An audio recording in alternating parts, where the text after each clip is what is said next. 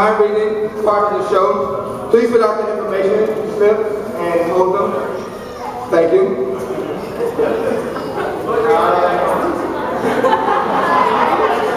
He has been named Entertainer of the Year 6 times by National Association of Campus Activities.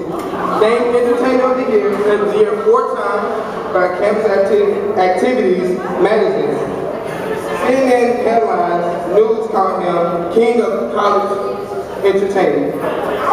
He has made over 40 national television appearances ranging from Jay Little to Larry King Live. He is an author of 3 books, including the bestseller Ignite Your Intuition, and he is here to play with our minds. Would you please welcome Karges?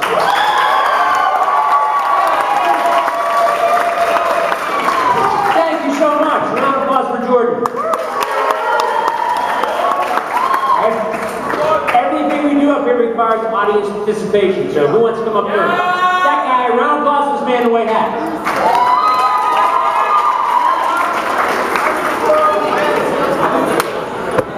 How you doing, random man in the audience? What's your first name? Houston, come on over here.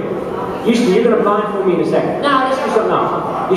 You see that book on the table? I want you to pick it up, Houston. Look through it. Make sure, Houston, that it is a book. You know, different words on different pages. It is not the same page, repeated page after page after page. It is not blank pages, and all the pages run in numerical order. Does it look good? Yes, it looks great. That won't put up anywhere, Houston. Now, on average, in this particular book, on a full page of text like this page, or almost this page, there are roughly 300 words of text per page. Now, Houston, I would not expect you to count those, but looking at that, does that look realistic? Yes. Go to the back of the book, Houston, tell the audience how many pages are actually in the book. What is the last number page? 280. 280. So, roughly 300 pages in the book, and roughly 300 words of text on each page. So that gives us a rough total of? A lot of words, right? Okay, now Houston, I want to turn it back to you. You open the book to any page at all that you want, Houston. Just open it up somewhere. Get it? Okay. Now Houston, you should be looking at 2 pages now. Left-hand page and the right-hand page. So there should be about 600 words in front of your eyes right now. Are you happy at this point, Houston, or do you want to go to a different point? You're happy? Okay, good. Houston, let your eyes go down the left-hand page, and then let your eyes go down the right-hand page. Like you're scanning the pages, you're looking for something. And as you do that, Houston, I want you to choose one word. The only thing that I ask you to do is pick a long word. Get a word that has a lot of letters in it. You don't have to get the longest word or the most interesting word. You only need to get one word, but I want a word with some meat to it, a lot of letters to it. Give me a chance to make a mistake or two. Got one already? Memorize the word, Houston, close up the book, set it back down the table. Now Houston, in a second I'll count to 3. When I read 3, all you have to do is think of the first letter of the word you selected. So I'll count to 3 and then you think first letter only. Are you ready, Houston? 1, 2, 3. Just think, Houston. Houston has a very interesting mind. A lot of stuff in there. Houston, I've written one letter on the back of this board. What was the first letter of your word? J. What? J. Really? That's exactly what I wrote. Now Houston, in a second. They're laughing because they don't understand and it scares them.